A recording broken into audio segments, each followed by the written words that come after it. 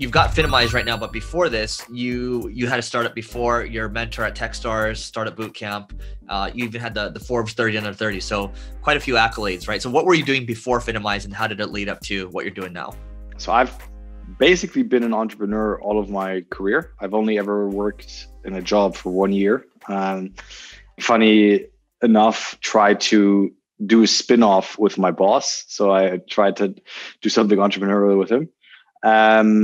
Before this, I built an e-commerce business based out of Zurich, and it was one of the largest, actually the second largest e-commerce business in the country. We had 25% of all households shopping with us, and we're a very big fish in a small but fairly wealthy pond.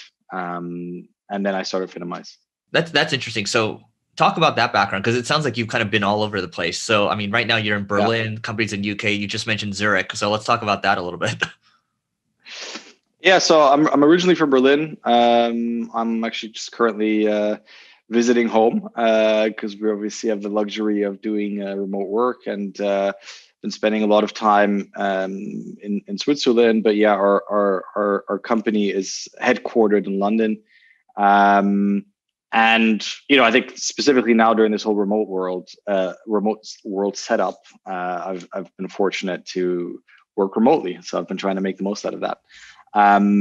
But other than that, lived in Zurich for 5 years, started the company there, and then started the company in London, and to this day we're headquartered there.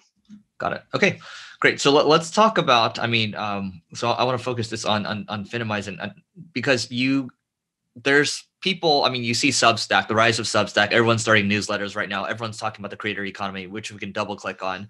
But what led you to come up with this idea? I mean, you were doing this e-commerce site, right? And then, I mean, what led you to think about, hey, let's do a newsletter?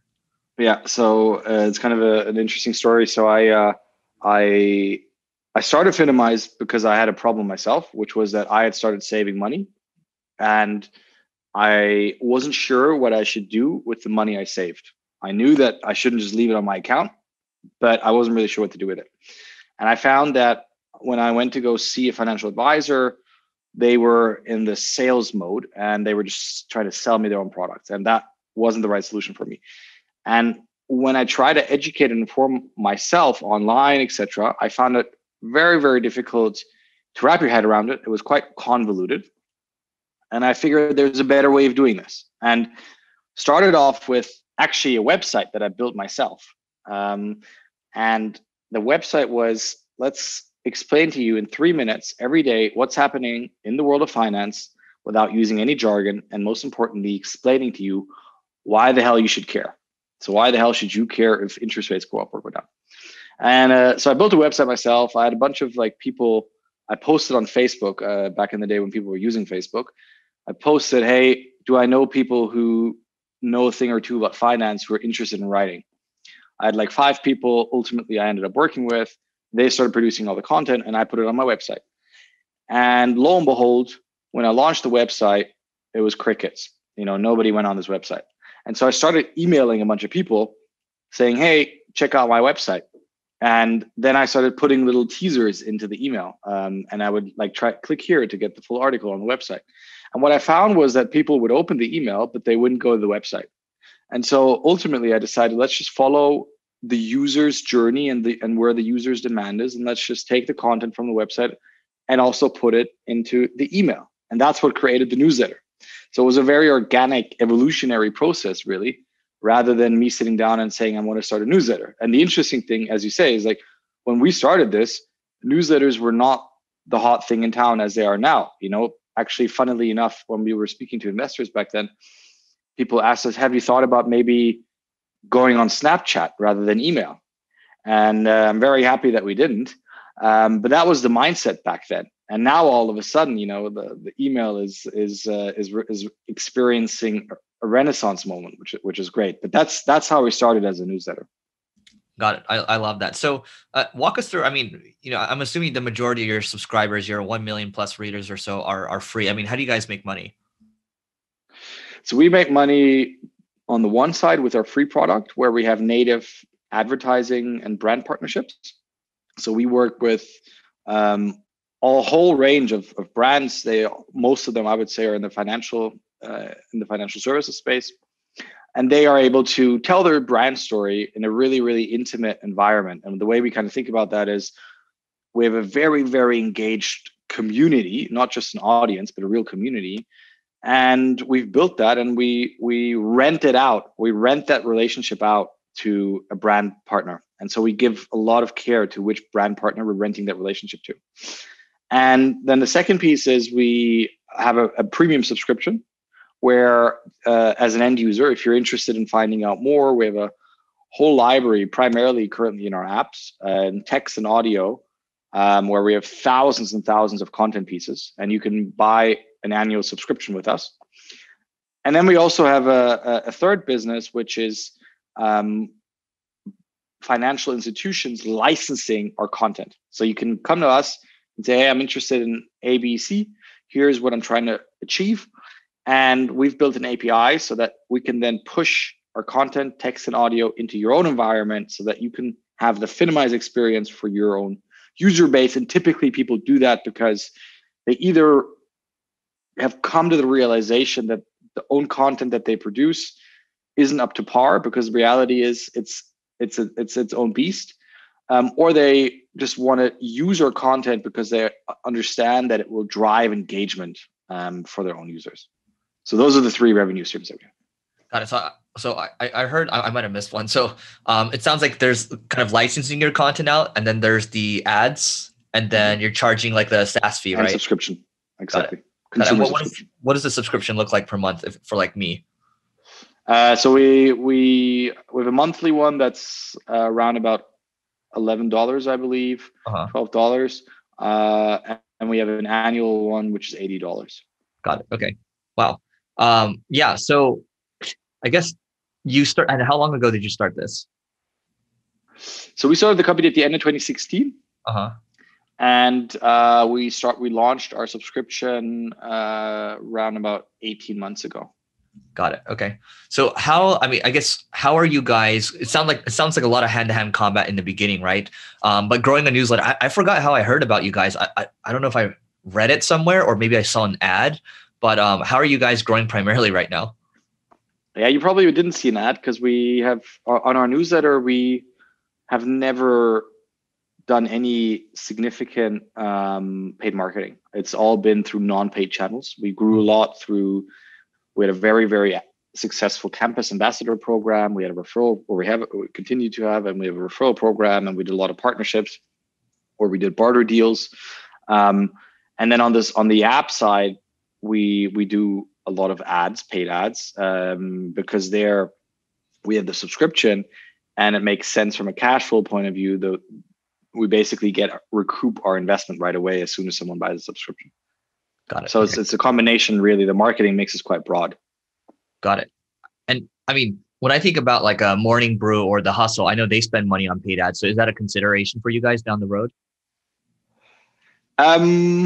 We likely will explore it for sure. I would say like our biggest focus right now is on growing our subscription, which, like I said, is primarily on mobile. And that's worked pretty well. You know, we're in the US, we're in the top 15 highest grossing finance apps. In the UK, in the top 2, we've ranked number 1 in 41 countries, like around about a fifth of the world. Yeah. So that's where we're seeing a huge success, and that's where we're focusing on. But yes, we 100% will also continue to grow the newsletter, both through non-paid and also through paid. I think that will also become part of the marketing mix. Got it. So I've had the co-founders of the Morning Brew newsletter on this podcast, actually even The Hustle as well, Sam Parr. And so, the writers that you have, I mean, these are some of them are former employees of Goldman Sachs, Barclays, and others, right? So I asked this question, and I got a really good answer when I asked, I think it was Alex, and I was like, so how do you recruit great writers? And so one of his tests is like, he says, hey, like, why didn't you write like a 150-word piece on a recent trend, and then basically from that you can see how their voice is and if they got it or not, right? So how do you go about finding the best writers? Yeah, so I think there's a pretty big distinction between us and other newsletters out there, in the sense that we hire people to produce the content because we're in this vertical of finance. We care immensely about the quality of and the expertise that they bring. And so we tend to not hire journalists, we tend to hire analysts. And so we usually get people, like you said, from top tier financial institutions who have anywhere between sort of 6 to more than 10 years of experience in being an analyst. And for us, I think the key point in really understanding whether they could be a good fit is whether they can explain a really complicated financial topic in the length of our story, which is around about 300, 350 words. And then the key point, and this for us is the most important piece of a story, is the why should you care? And that's a part of the reason also why we hire analysts, because what we find is that explaining, all right, well, the Fed raised interest rates, here's what's happened. I think there's a decent amount of people who can do that. Explaining then why you, as a retail investor, should care about this. All of a sudden, you really, really, really filter out a lot of candidates. And even people who've worked in banks and financial institutions, a lot of the times, they really struggle to explain that to you. It might sound bizarre, but that for us is the litmus test. Can you explain to me not only what's happened, but most importantly, why should I care? How does this affect me? Because that's the hard question, because it requires you to actually connect the dots and really have a macro understanding of how everything's connected. And that, I think, is a real showcase that you understand what you're talking about. That makes sense. And so, I'm looking at, from e-commerce site to, focusing on finance, right? I'm wondering what the connection is and kind of what the overall long-term vision for you is. Yeah, that's a good question. I often ask myself that as well. Because I remember when I was in school, I was looking, or at university, really, I was looking at sort of career paths, and I knew retail wasn't for me, and I kind of knew finance wasn't for me, and then I ended up doing retail and now finance. I think at the end of the day, I try to go where I find something that I feel passionate about and that I'm willing to really dedicate my life to. And it happened to be that. And I'm a huge believer in this whole notion of going with the flow and following your intuition. And there's that really famous Steve Jobs commencement speech, which is very cliche of me to quote, but where he talks about connect the dots in hindsight. And I think in my case, I'm hoping that I will be able to connect the dots in hindsight, because, like I said, I didn't plan to go into retail. I didn't plan to go into finance. I kind of fell into it, and I developed a passion while I fell into it. Got it. And is part of it to kind of scratch your own itch too with finance, because because everyone speaks so much jargon? I'm just curious. Yeah, 100%. I mean, like I said, I started Finimize because of this personal experience where I felt really frustrated with how difficult it was to really wrap your head around financial topics. And I think the other thing that I really love is building product and building consumer-facing brands. So to come to your question around, where do I see myself going? Like, I would probably not do a B2B company, because I get a certain kick out of seeing, the fact that you use our product is exciting. And I think then hearing from people how it's changed their lives and reading the reviews in the App Store, like how it's really changed people's investing behaviors, I think that's really, really exciting for me. And I think that's what you get in this B2C space. That's awesome.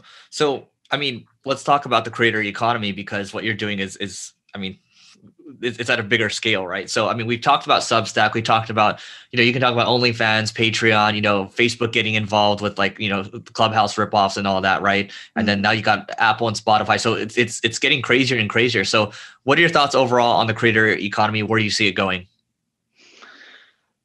So I think the creator economy is one of the most exciting spaces, and we're seeing really in front of our eyes an entire industry developing. So you mentioned a couple, like Patreon. Obviously, I think the way that they think of themselves is like they're building the Stripe of the creator economy. And if you think about it like that, like what are all the different tools? Like who's building the CRM for the creators? Who's building customer service for the creators? Like all of the things that we see, whether it's like a Stripe, a Zendesk, a Pipedrive, Salesforce, like all of these big companies, I think we're going to see being built for the creator economy as completely new companies, and you're going to see multi-billion-dollar companies being built around this, because obviously this massive surge in creators coming to the market. And I think we're just really scratching the surface with tools like Substack and all these tools that are really empowering the creator. And I think that's the first stepping stone. And the second stepping stone is really this whole ecosystem around that transition from, hey, I'm a creator, to, hey, I'm a company. And I think today we're starting to see a lot of tools that help creators. And I think the next phase will be how do we help creators turn and transition into real companies, and what are the tools that they need? Credit cards is another thing that I think I saw a really awesome company. I forget the name, unfortunately. They're building a credit card for the creators, and they don't look at your credit score. They look at your followers. They look at your engagement. It's a completely new canvas where everything that we see being built today is going to be rebuilt on the creator canvas. And I think that's super exciting. That's interesting. Yeah. I mean, to your point, Substack is basically, email for creators, right? And it's basically X or Y for creators. And so CRM for creators too, right? Is there even a CRM for creators right now? No, right? No, I'm actually, funnily enough, I'm trying to convince one of my friends who I think would build an amazing one to build one. But there isn't one. And I think it's going to be an incredible opportunity. That's fascinating. Yeah. Wow. That's big. That's getting my ideas going. So let me know if he ends up doing it. So maybe I can invest too. Yeah. So I guess, are there any specific tools or trends that you're excited about because you're looking into this space? So we kind of touched upon some, but I'm just wondering, like, what are some kind of under the radar type tools that I might not have heard of? That's a good question. I think, like I said, probably the best example is this credit card that looks at your likes, etc., rather than your credit score. That's one. I know that there's a lot of companies that are looking at kind of the Linktree experience.